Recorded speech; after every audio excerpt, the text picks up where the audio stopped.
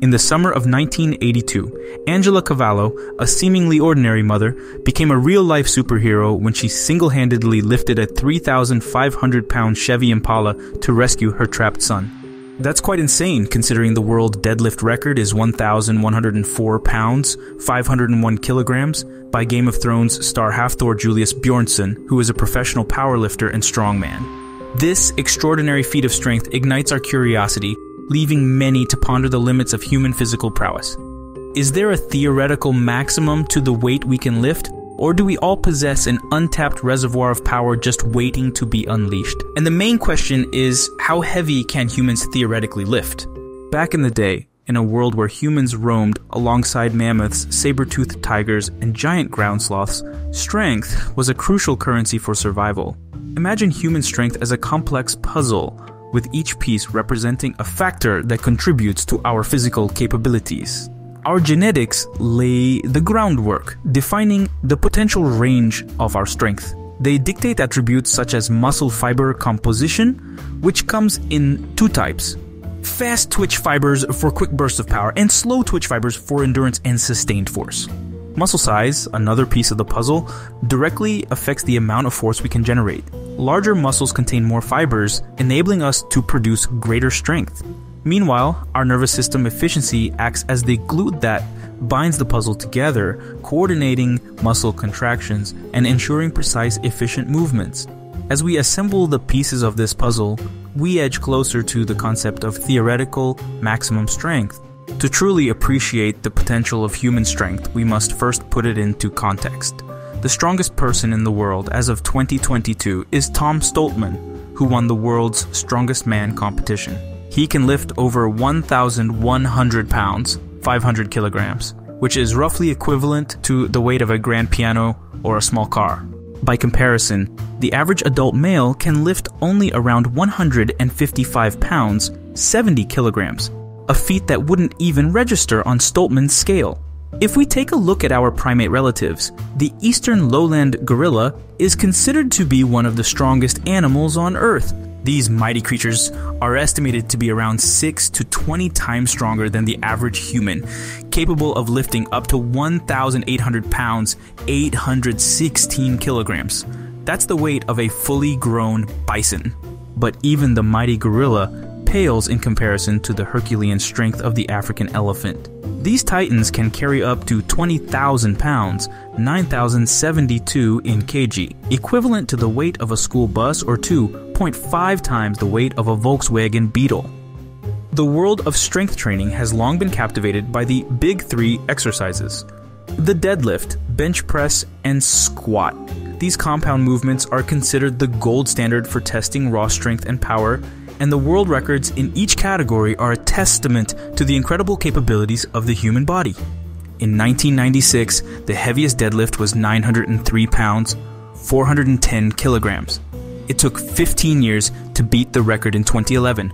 From 2011, in almost every year, the record kept breaking. And as of now, the heaviest deadlift on record is an astounding 1,104.5 pounds, 501 kilograms. Achieved by Halfthor Julius Bjornsson. The same with the bench press, 705 pounds, 320 kilograms in 1996, and now the bench press record stands at 783 pounds, 355 kilograms, held by Julius Maddox. In the realm of squats, the record holder is Tom Platz, who managed to squat an incredible 1,014 pounds, 460 kilograms.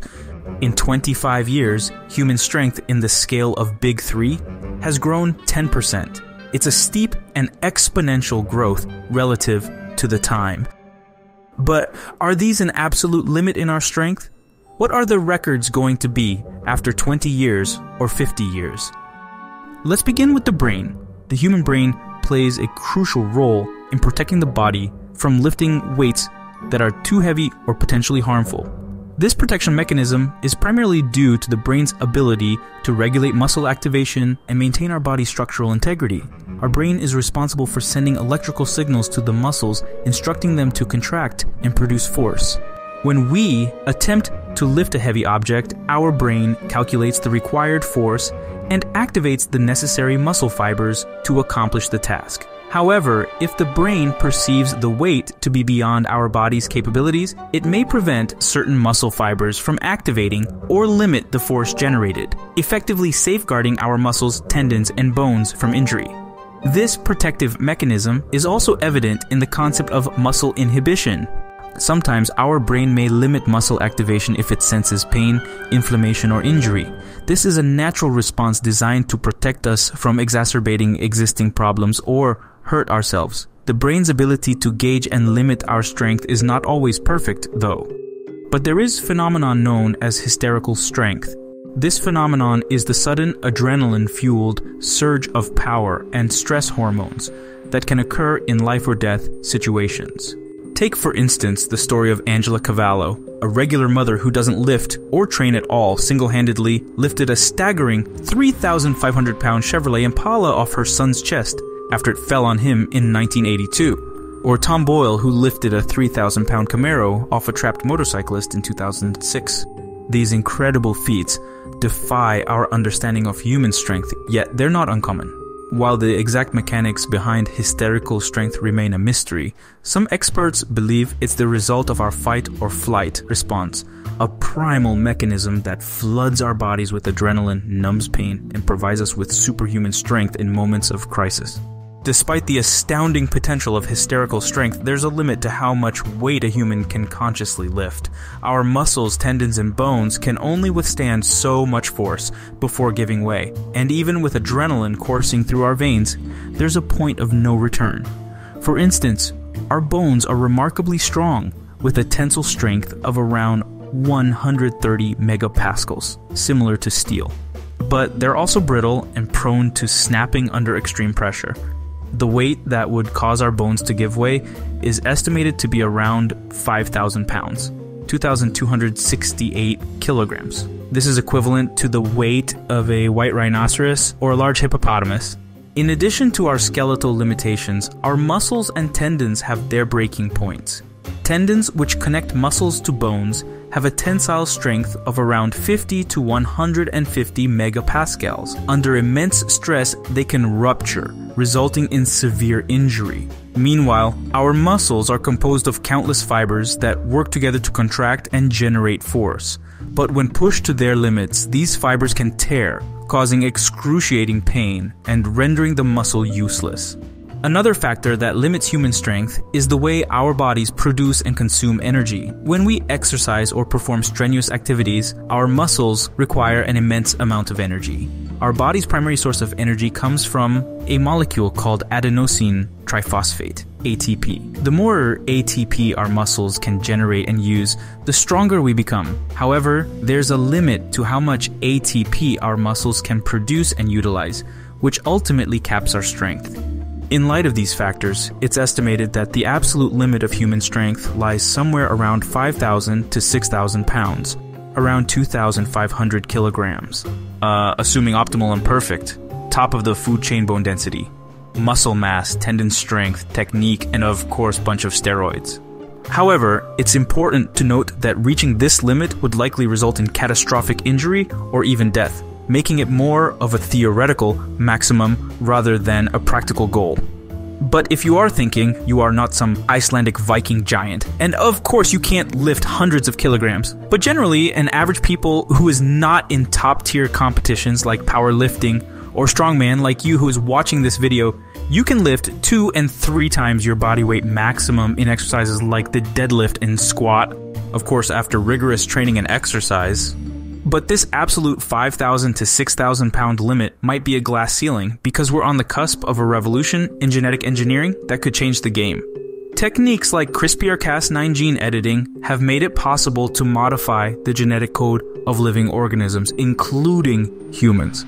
With the right modifications, we could potentially enhance our strength to unprecedented levels. One such avenue of research involves the gene responsible for producing myostatin, a protein that inhibits muscle growth. By suppressing the production of myostatin, scientists have been able to create super mice with twice the muscle mass of their normal counterparts. If we could apply similar techniques to humans, we might be able to create lab-grown and lab-modified superhumans. This is straight out of some science fiction novel, but it's very much looks to be true in the future. Another potential target for genetic enhancement is our skeletal structure. By altering the genes responsible for bone density and strength, we could create a more robust framework capable of withstanding greater forces. This could pave the way for stronger tendons and muscles, allowing us to lift heavier loads without risking injury. Of course, these ideas are currently in the realm of science fiction, and ethical concerns surrounding genetic engineering must be thoroughly addressed before we even consider implementing such enhancements. But the potential is there, and the day may come when we can redefine the limits of human strength through genetic manipulation. The human body is a remarkable machine, capable of astonishing feats of strength under the right conditions. We may not be able to compete with the raw power of an elephant or the brute force of a gorilla, but we possess a unique ability to tap into the extraordinary power of hysterical strength when faced with adversity. Although there are limits to our strength, the future of genetic engineering may one day enable us to push those boundaries and achieve superhuman capabilities. It's very exciting but scary at the same time. What do you think? Can somebody break the powerlifting records? And how long will it take these records to be shattered when genetic engineering will come to light? Let me know your thoughts in the comment section below. Well, thanks for watching. This episode is brought to you with help of these Patreon supporters. If you want to support this channel, head over to Patreon. And thanks to everyone who is supporting. Thanks for watching. More interesting videos are coming up. Please subscribe and hit the like button.